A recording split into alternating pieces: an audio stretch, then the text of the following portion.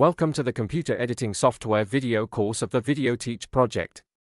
During this course you will be advised on how to choose video editing software available on the computer, and you will be presented with a list of options of software, both paid and free.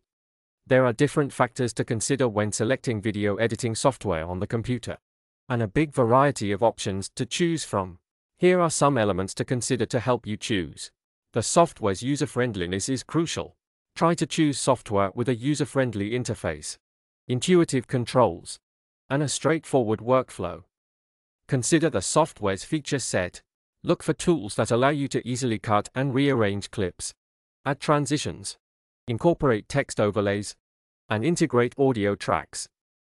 Additional features such as basic color correction and visual effects can also be beneficial for enhancing the overall quality of the video. Check the software's compatibility with various media formats to ensure that you can incorporate different types of content into the video.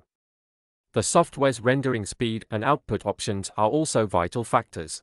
Efficient rendering ensures that the final video can be created in a timely manner, while different output formats can cater to different platforms and devices. To sum up, you should prioritize user-friendliness, compatibility, essential editing features, rendering speed, and output options when selecting video editing software on the computer.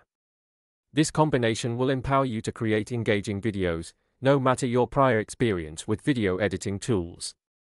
Here is a list of paid video editing software that you can use on your computer: Adobe Premiere Pro, Camtasia, Powtoon, DaVinci Resolve Studio, Sony Vegas Pro, Corel Video Studio.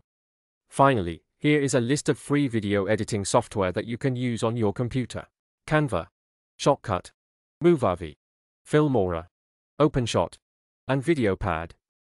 Thank you very much for watching this learning video.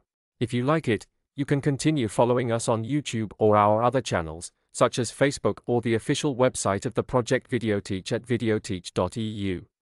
All the content of this project has been produced through the international collaboration of 9 expert partners and is funded by the European Union.